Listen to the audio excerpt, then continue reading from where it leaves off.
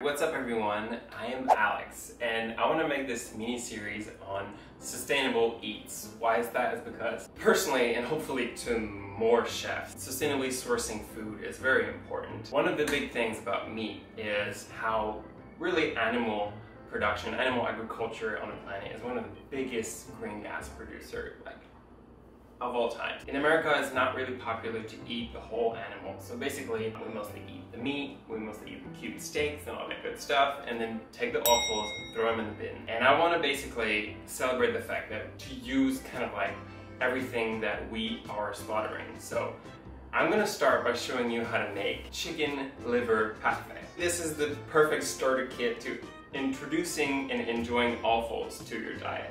It's sweet, it's buttery, and it's very versatile. So I'm going to show you how to make that today. First off, for our chicken liver parfait, we're going to get 1 pound of chicken livers. Ew. Because we're going to blend everything together, we don't have to clean the livers at all. So I'm just going to pat them dry very, very well. Livers all come sort of into 2 lobes, and that's normal. And there's going to be a little bit of white around them, and that's internal fat.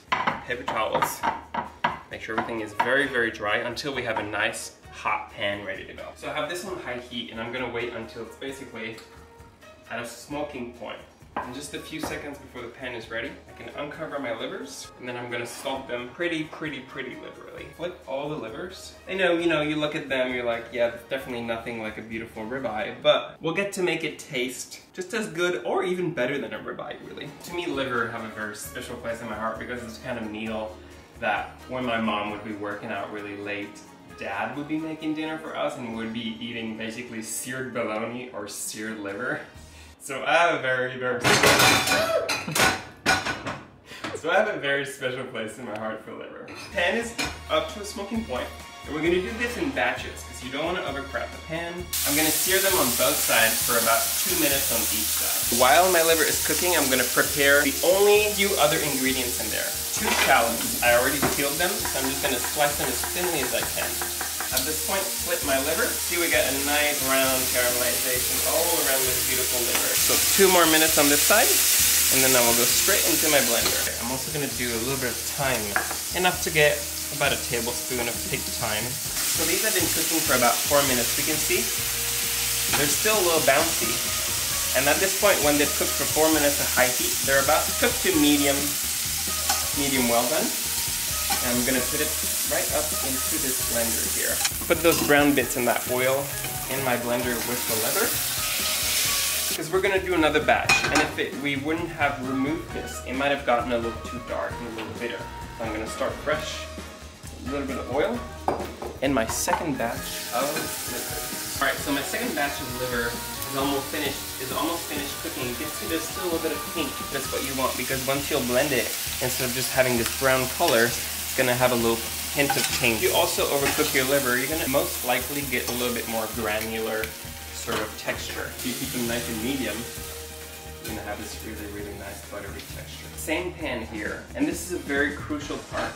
We're gonna build a lot of flavor with those 2 shallots. And this is really no time to take a shortcut. You're gonna wanna cook those shallots until they're so caramelized. They're gonna look basically like shallot jam. The onions have cooked for like 6 minutes now. I'm gonna add about a tablespoon of my carefully picked thyme in there.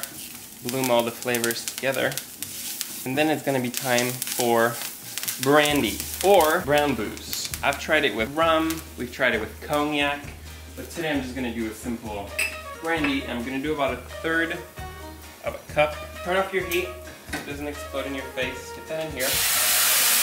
And if you do want to make fire, then you can turn it on and then do a little like this. So don't blow at fire, it's no good. Just don't blow at fire, let it, just dismiss everything, don't put it on fire. Just keep it off the flame for a few seconds. We want to cook it until it, once again, looks like it's just onions again. Scrape all the bits from that pan. How dreamy.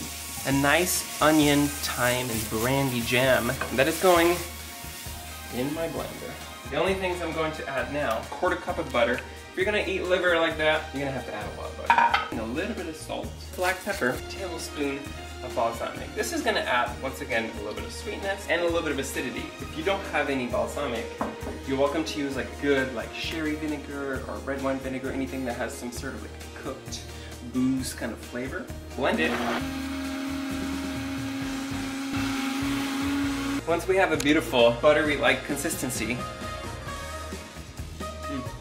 this is sort of surprising, but it doesn't really mean it.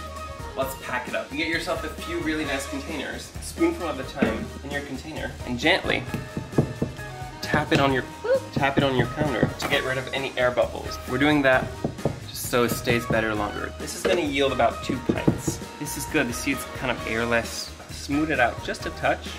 So now that it's looking really nice like this and flat, we're gonna chill it in the fridge for about 30 minutes. Magic. Here's another one that's chilled. Ready to go. The really exciting part now is to create that layer of jam on top. So all you're gonna have to do is take your favorite jam. Really, if you're not like big on liver, I say the more jam, the happier. And this is not, you're not here gonna try and cook the jam.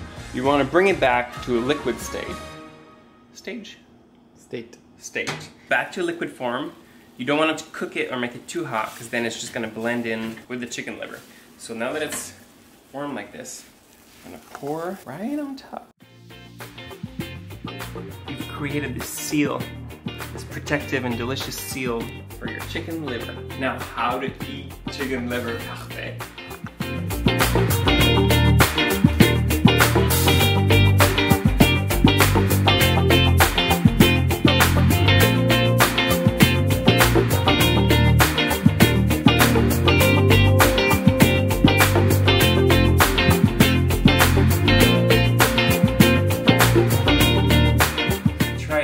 Make it at home, let me know how it is.